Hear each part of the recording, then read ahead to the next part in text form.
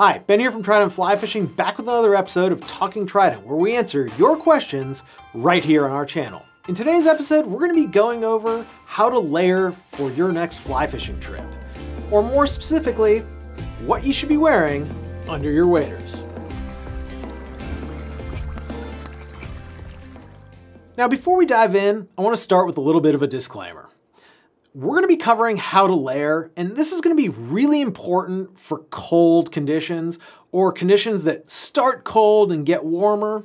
But if you're fishing on your local trout stream and it's 75 degrees and sunny out, do you really have to go out and follow these instructions to the T? Probably not. You can probably throw on your waders on top of a pair of shorts, wear your favorite fishing shirt, and be good to go. And that's going to be perfectly fine. But if you're taking a trip to Alaska or Argentina or someplace really far away and you want to be really well prepared, that's what this video is for. And of course, it's also going to help you for those rainy days, those really cold days when you just have the itch to get out there and fish. That's where layering becomes really important. And additionally, if you're a skier or some other outdoor enthusiast, you're probably going to find that this video has a lot of information that you already know.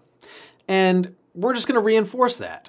So let's get started. Layering for fly fishing is pretty straightforward and simple. And it's made up of 3 layers. Your base layer, your mid layer or your insulating layer, and your outer layer, which is going to be your waders or your raincoat. Starting with your base layer, you're going to want a base layer that's moisture wicking. The primary function of that layer is to keep your skin dry so you don't get cold. And probably the most important thing about that layer is that you don't use any cotton. Cotton gets wet, you get cold, and as they say, cotton kills. Though probably not many people have died fly fishing in cotton. I really like a high performance base layer that's either a nylon, or if I'm going on a long trip and I can't do a lot of laundry, wool tends to resist odor a lot better than those nylon and other plastic materials. And now before I move on to the mid layer, we have to talk socks, which are sort of a base layer, but also sort of a mid layer. I like to wear a light to medium hiking sock under my waders, and your mileage may vary. The important thing to note is you want to give yourself enough room to get that blood flow going, and remember that most of the insulation in your waders is actually going to come from that 5 millimeters of neoprene in your stocking foot. If you're fishing in a warmer climate, your bottom base layer might just be a pair of boxers, just something to resist a little bit of chafing when you don't need all that extra warmth. Now onto the mid layer.